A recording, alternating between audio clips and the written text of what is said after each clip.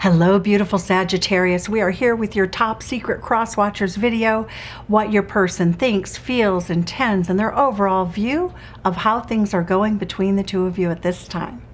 Okay, Sagittarius, let's take a look and see. We have Snake Spirit, time to heal. We have Panther Spirit, reclaim your power. Interesting card. Parrot Spirit, watch your words. Okay, I can see where this would be the case. So what I'm seeing, Sagittarius, is that you are ahead of the curve. You're further along in your journey or your destination in this relationship.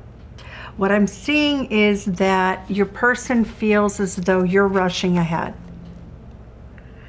They feel as though you're rushing ahead, and they feel as though you're asking them to give you the go-ahead to rush ahead in the relationship. Your person feels as though you are pushing. What I see with this is a Scorpio King. This person loves you very much. They love you, love you. Okay, this person doesn't really talk about love a lot. I don't think that they've told you a lot. You know that they love you because I do feel that they've shared some of that with you, but they're not ready to make a decision. We have the Judgment card reversed. Your person is calm, cool, collected. They do see a future with you. They do want a future with you, because what we have here is a Scorpio King. Judgment card is Scorpio energy also, but they're not ready yet. They feel very bothered by the fact that they're still thinking about things. They're still considering what a future with you looks like. Do they think about it? Often, yes, they do. Do they feel as though they're fearless? No, they have some fears. Their fears are not necessarily around you, Sagittarius. I don't really see that as the issue. What I see is a person who is fearful of marriage, and I'm going to go out of sequence here because they've had people treat them badly.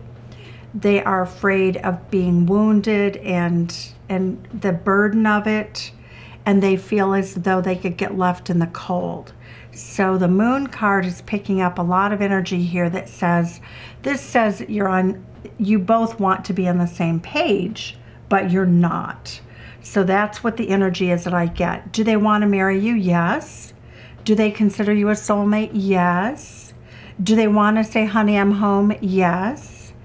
Do they want to focus more on the relationship and making plans for the future than the passion and living in the moment? No, they do not. They are not ready yet. They're not really willing to tell you that they're not ready yet either.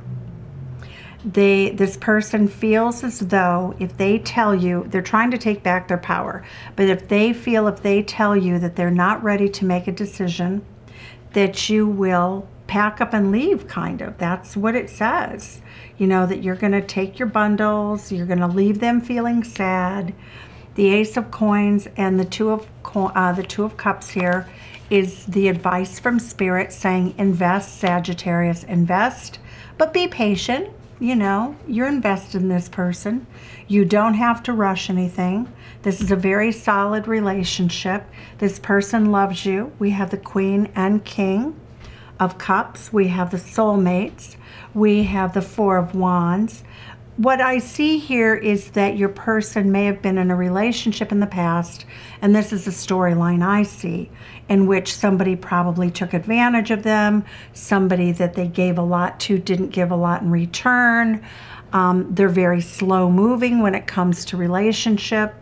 They don't want someone who's going to take advantage of them and leave them out in the cold financially. The Five of Cups, they feel sad, almost as though their perception is that you see them as taking advantage of you if they are not on the same page with you. And this person does have the right to a different opinion, right? Two opinions, two personalities, two people are going to have two different opinions. So when I'm looking at these cards, I see a beautiful love story. A love story that your person wants to progress very rapidly. They like where you're at. but they're in hermit mode. They're searching within to see if there are any obstacles that need to be taken or out of the way or worked on. They're looking to see if they have the key to what could make the relationship happy for both of you. They're looking at you to see if there's any hidden energy that you are carrying along that would be hidden, that would absolutely come and hurt them or make them feel sad, or whether you would abandon them or push them out in the cold. So we do see this person feeling very fussed at, almost like, come on, leave it be. I'm not ready to go the distance yet. So we see a little bit of a standoff energy, but I think that this is very normal. Let's see what it is that makes them so fearful, because they have a lot of fear. Let's see what makes them so fearful at this time. What makes this person so fearful? Okay. Seven of Cups. They have a lot of options. You have a lot of options. Okay, so too many choices can sometimes be bad, right? Okay. Okay, that makes perfect sense. Oh my gosh. All right, that really answers a question.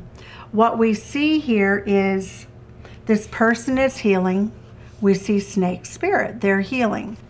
You know, you could take it as, you know, this looks like a snake that bit them, somebody who was a predator, somebody who they didn't get to know very well. And they could have just dated this person, or they could have been married to them. But what I'm seeing is your person is still not feeling secure. They are bringing this energy from past experiences they may never have told you about. They may and they may not have. So for now, I would just say my advice would be slow down. This person does deserve, you know, they have every right to make the decisions about their life. And I really feel there's great love here. There's great love. There's great potential. This is a bride and groom card. This is a wedding reception card and the honeymoon card. Divine partner. We have soulmates and divine partners. I really see this as just more of a timing issue than anything else. So, Sagittarius, sending you love from Chicago. Send some back and tell me where you're from.